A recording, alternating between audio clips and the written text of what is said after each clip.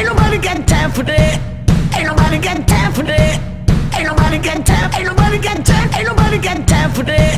USA Today just voted it as one of the best places to hang out before the Chicago Bears game. So while you're looking around getting the view from us, a couple things you'll immediately notice is while you're looking outside, you see the city in front of you.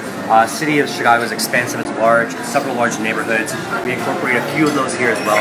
Looking immediately outside, you're going to see the lakeside, which you get the nice lake air, the wind, the feeling, the vibe of that. You can see Navy Pier, again I can see Soldier Field, I can see the sailboats. Every single thing in the restaurant is either closable, openable, it's manipulable, we can really use it to factor in whatever you kind of want. And those fire pits are so nice. Yeah, I love that. Okay, so let's walk inside. So follow us. And this is a little cozier space if you want something inside. I love this for maybe like a business meeting or a lunch. And speaking of lunch, let's talk a little bit about some of the menu items. What are we looking at? So we have several things in the menu, and the whole point of the menu here is to kind of pulling together the entire atmosphere, the community of South Loop of Chicago itself. The South Loop is booming. Look at this! Oh my gosh, this is I wish traffic moved that fast in Chicago.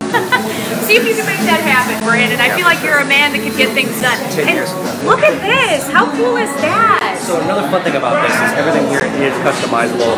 Several people run a party for 3 to 5 people. You can rent out the entire space for yourself. So now are we going out this way? Okay. This place keeps going. This has to be one of the largest rooftop spaces in Chicago. It's much larger than what you think it is. When you walk inside the building, it's almost overwhelming at first, but you get a chance to really explore, walk around, do whatever you want. It's really how you want to have the experience for yourself. Well, and what I like about it is there's a space where you can actually sit down. You're not going to be crowded against other people. It seems like even if it's a busy Saturday night, you're going to have a space. Absolutely. If you have somewhere to sit down, we're going to make sure that you have a spot to sit. That being said, we do have a lot of people in the building, and it does get pretty full pretty quick. You're going to see a lot of energy, a lot of people having a good time as well. And I want to touch on, again, one of the things you said earlier before we step outside, about how, you know, the South Loop is changing. It's very busy. I lived down here a couple years ago. It's growing by leaps and bounds. But as you mentioned, a lot of different cultural influences. You've got Chinatown next door. You've got Bronzeville, a predominantly African-American Chicago neighborhood.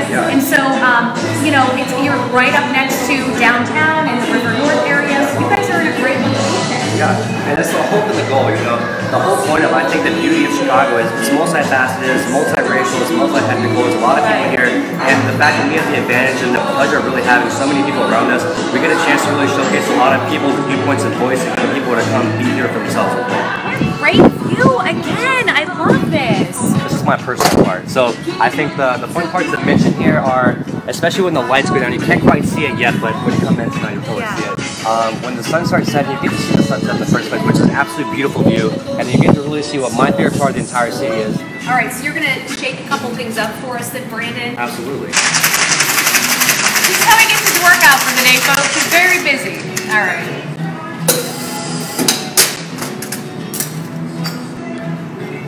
So the first part is going to be the bottom base. Yeah. You will notice from the density of the flavors coming in here, pineapple has a natural cream to it. You'll start seeing the flavors layer. Then as I open this bottle of champagne going in for the rosé, you'll see that it's going to give it a nice effervescent bubble, which when you taste, it's going to have a nice effervescent flavor in your tongue, give you some kind of flavors to play with, and then you're also going to see it start to level off in color because of the density of the actual ingredients themselves. Now I always get worried about this. I don't want to lose an eye, Brandon, so I'm going to step away. It's okay, as long as you keep your thumb over here. Okay. All right, we're very good at that. So I think it's a swivel and a spoon. You put it straight in the swivel, which means it's going to incorporate in the middle of the cocktail and not just on top. Okay. Wow, this is like a party trick.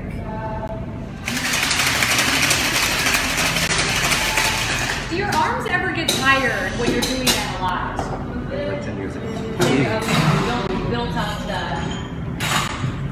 Yeah. Look how perfect those ice cubes are, too. They're pretty good. There are many ways to make mojito. I shape the mint with it. I choose to straighten out so you don't get the actual mint parts when you drink. You're not getting pretty parts of it. But by all means, there are 100 ways to do this. Beautiful, like a work of art, Brandon. I love it. View Rooftop Bar in the South Loop in Chicago. Check it out. I'll see you guys later. Bye.